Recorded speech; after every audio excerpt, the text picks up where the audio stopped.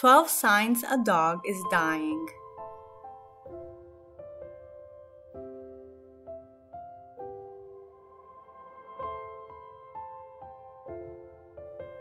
Lethargy. We are so used to seeing our dogs in perpetual motion most of their lives that the day they start acting lethargic, we tend to worry, and rightfully so. Lethargy, of course, is not necessarily a sign of impending death in dogs, but it can be one of the initial signs of a serious illness, and in the dying process, it may tend to gradually worsen over time. A dog may therefore start to sleep more, and dog owners may notice how some usual behaviors and activities may start to lessen or disappear from the dog's repertoire of behaviors. A dog may no longer greet the owners at the door, or may no longer be interested in following their owners around the home or going on walks or playing. They may get weaker and may start walking at a slower pace. A dog may also no longer groom himself as before. As the lethargy progresses, they may be reluctant to get up to eat and drink and go outside to potty. They may lie down in the same area and position for extended periods of time. Decreased appetite.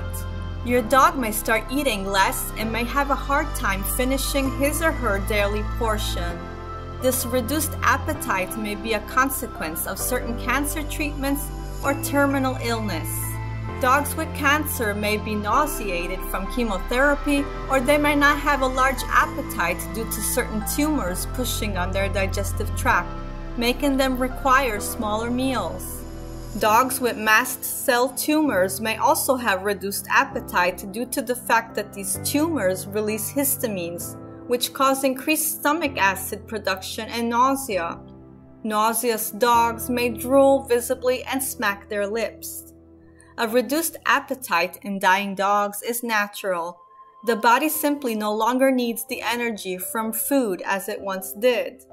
Dogs may have a lack of appetite out of the blue or may go through cycles of normal and abnormal appetite. Many dogs will eagerly eat cookies, treats, or people food, but may turn their nose at kibble or dog food. Some dogs may eat only warmed-up meals. Other dogs may develop some new quirks, such as eating only if they are hand-fed or only if the food is placed on the floor. Weight loss. As dogs eat less, weight loss is common. This can be quite upsetting for dog owners to witness. It is not unusual for older dogs to become thin either due to sickness or because of old age, but in many cases this weight loss is due to some degenerative disorders such as chronic renal or liver insufficiencies or some types of malignancies. Cachexia takes place in dogs with cancer and is due to loss of muscle and fat stores, considering that cancer cells use up a lot of the dog's calories. This is not surprising considering how fast cancer cells tend to divide to make new cells and how they use up energy, explains veterinarian Dr. Damian Dressler. Social detachment. As dogs approach death, they may seek out solitude. They may detach a little bit more each day from their routines and seek resting areas away from all the hustle and bustle of busy homes. Before my uncle's dog passed, he reported that in the previous days, his pretty collie dog was not showing up as much as before.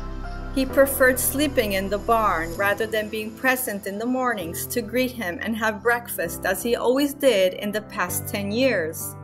Many owners, however, report that their dogs still remain very present and affectionate most of the time.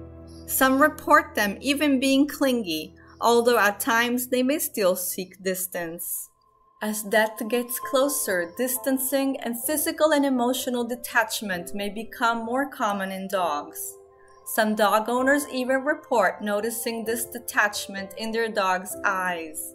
It's almost as if Ranger wasn't fully there when I looked into his eyes, my client reported when I asked her about her dog's final days.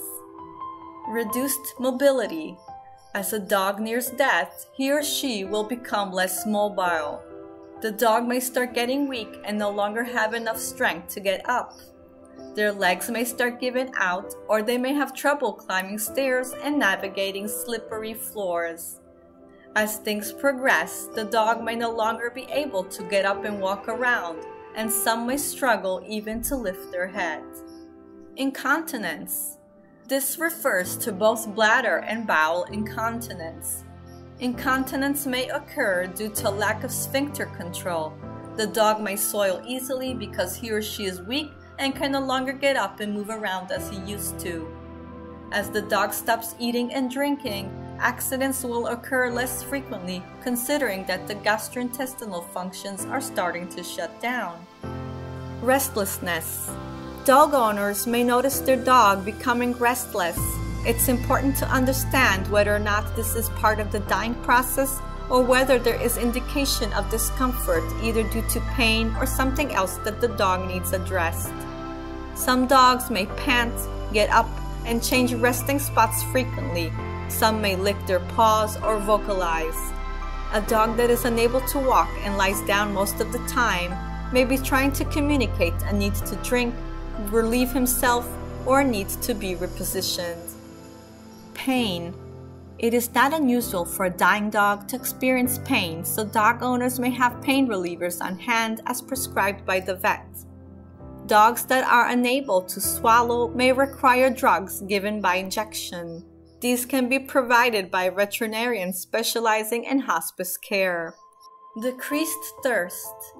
Water and food provide energy and hydration and are meant to sustain life, not death. It is normal for dying dogs to want only soft foods and liquids such as bone broth or water. As the dog advances towards death, the ability to swallow gradually reduces. Dogs may also be seen struggling to chew hard foods like kibble, and they may cough or choke on solid foods. As the dog's digestive system starts to get weaker, eating solid food becomes uncomfortable. Dogs may no longer walk to the water bowl as usual. Labored breathing.